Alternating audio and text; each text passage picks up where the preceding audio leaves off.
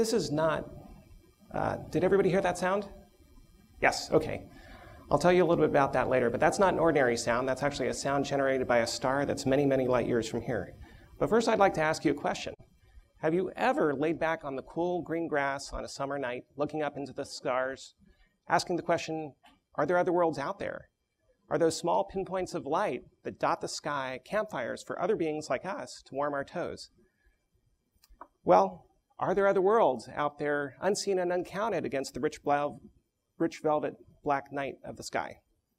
So we're on the threshold of answering this question. Are there other worlds like Earth out there? And today I'd like to tell you about the challenges that we face with the data and the discoveries that we're making. So Kepler is NASA's first mission capable of finding Earth-sized planets transiting other worlds in the habitable zone. That range of distance is from a star for which liquid water could pool on the surface. And as far as we know, that's the one ingredient that's common to all life forms. Now, Kepler stares at a very large field of view, looking for instances when a planet crosses in front of its star, blocking a small fraction of light, as you can see in this cartoon on the left. Now, we can't see the planets, and we can't even see the disk of the star, but Kepler can measure the brightness of each of its stars very carefully, looking for small dips in the light curve corresponding to times when the planet does block the light. Now, how hard is it to find good planets like the Earth? Well, here's an image of the sun, and it's got a silhouette the size of Jupiter in front of it. And Jupiter, conveniently for astronomers, is about 10 times smaller than the sun, so it blocks about 1% of the light. Earth is 10 times smaller still. It's that little dot there on the far right. So we're talking about a percent drop in brightness. That's about 100 parts per million.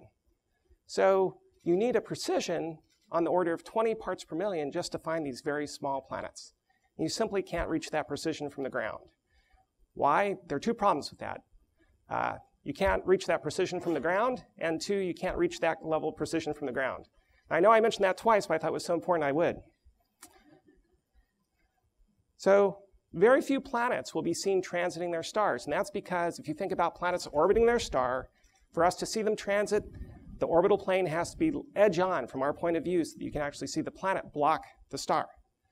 Now, our galactic neighbors out there only have a 1% chance of seeing either Earth or Venus cross in front of our sun. So we have to look at many thousands of stars in order to ensure that we can find some of the planets. Here's Kepler's field of view. It's a handful of sky about the size of your palm held at arm's length. Now, Hubble's field of view is the size of a grain of sand held at arm's length. It makes very pretty pictures, and we don't make pretty pictures, but we are able to find planets. Now, you can find the field of view nestled under the left wing of Cygnus the Swan as he flies over the galactic plane. And you can find our field of view if you look for Altair, the star Altair in the Eagle constellation Aquila, Deneb in Cygnus the Swan, and Vega in the constellation of Lyra. So if you go out tonight and look up into the sky, well, I'm sorry, those of you who are someplace where you can actually see the stars at night, you can go out and look up into the sky tonight and find our field of view. So we launched this mission on March 7th of 2009, and a month later we released the dust cover, and Kepler opened its eyes for the very first time and saw this image. This is our first light image. It has over 100 million pixels. It's very big. 4.5 million stars are in this image. Don't start counting them, you won't have time. It's very big. This is the full moon. The full moon can fit into one of the gaps between our modules. So there are 42 CCDs, charge coupled devices, similar to the chips you have in your digital cameras or in your cell phones, except ours are about 1 inch by 2 inches across, rather than the size of your thumbnail. So let's zoom in on one of these CCDs. There are a lot of stars there. Yes, Dave, it really is full of stars. Now, this is a beautiful image, and I hope so, because Kepler's been snapping the same picture every half hour since April of 2009, and will continue to do so as long as the mission runs. The Kepler spacecraft itself is about the size of a minivan, as you see here. It has an aperture that's about 1 meter across and a 1.4 meter diameter mirror at the bottom. This is the focal plane. It's the crown jewel, the heart of the instrument. You can see the CCDs that resulted in the image we just showed. Now, you never know when a planet's going to cross in front of a star and make the star wink at us, so you have to look all the time. That's one of the reasons we have to go to space. Now, I'd like to bring you up to speed on the discoveries we've made since we've launched. Now, before we launched, about 70 planets had been discovered to transit or cross in front of their star from our point of view, and here they are. You can see the orbital period in days along the bottom.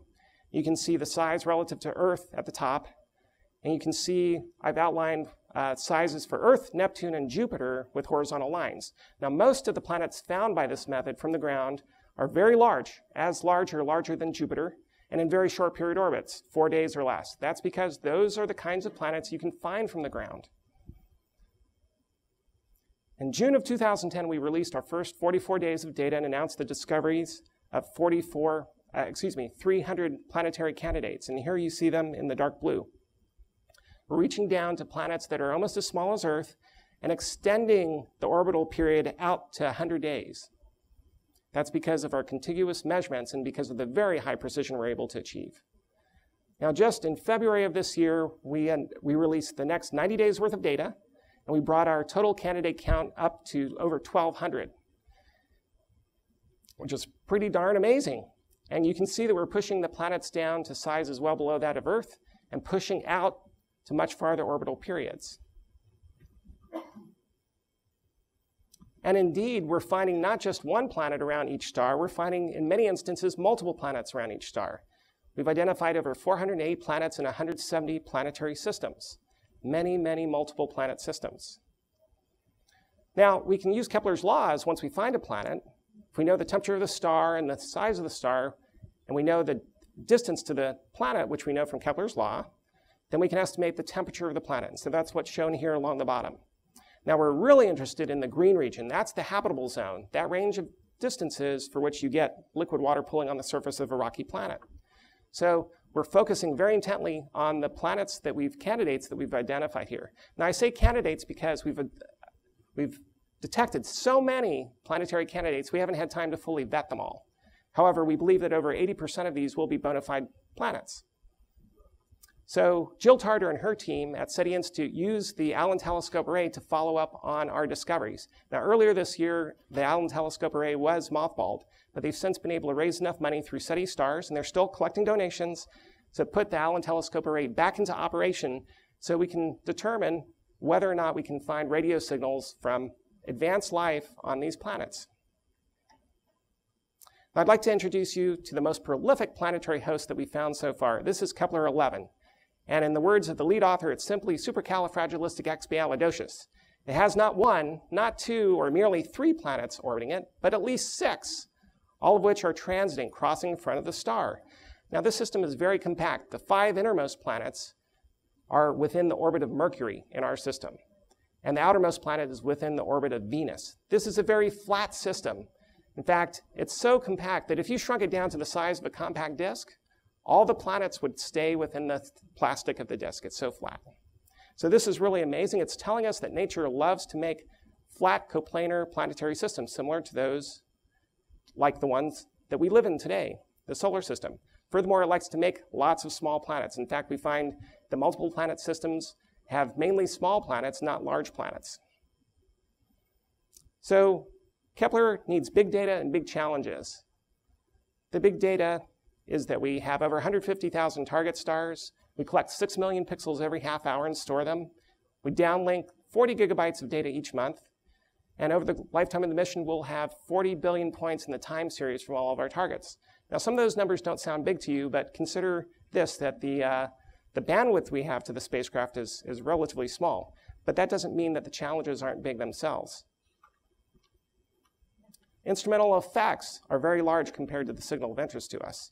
The observational noise is non-white and non-stationary, so we have to come up with adaptive techniques to find these very weak signals.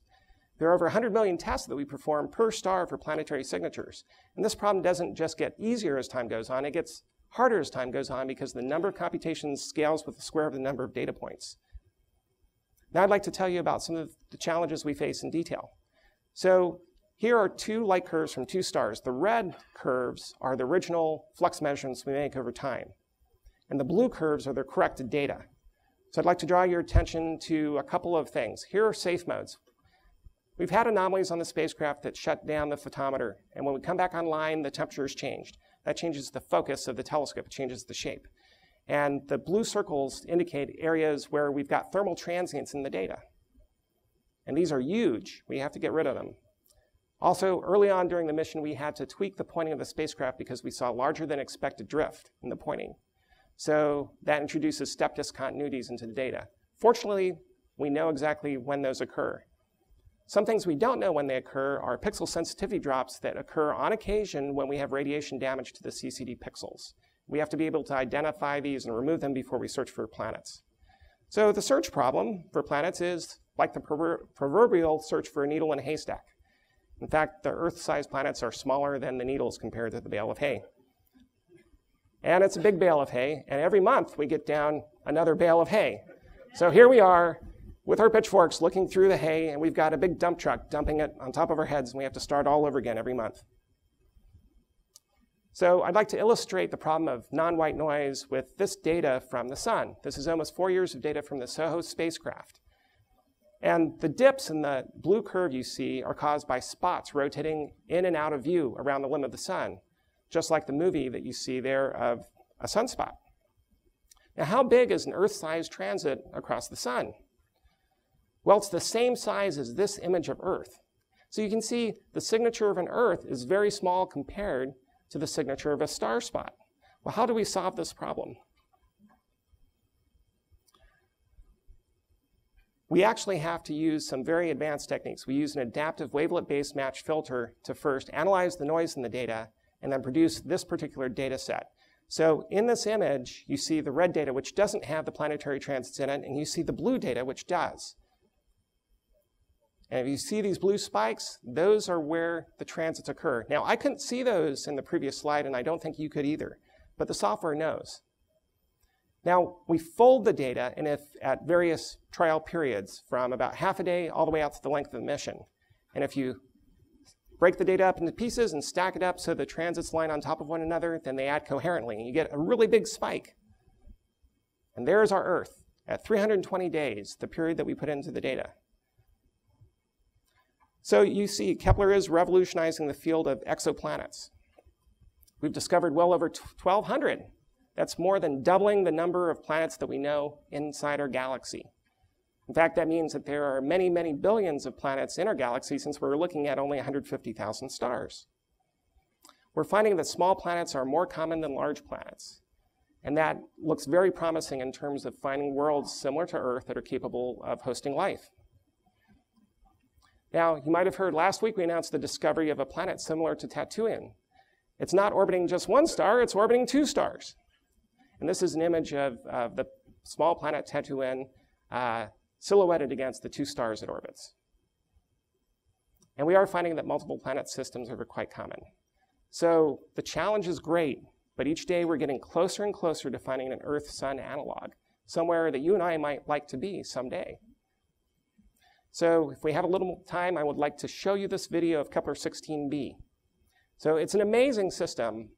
Lawrence Doyle and I started looking for planets around circumbinary stars almost 20 years ago, and we finally found one. So it orbits at a distance of Venus in our own solar system about these 2 stars. One is about 70% the mass of the sun, the other about 20% the mass of the sun.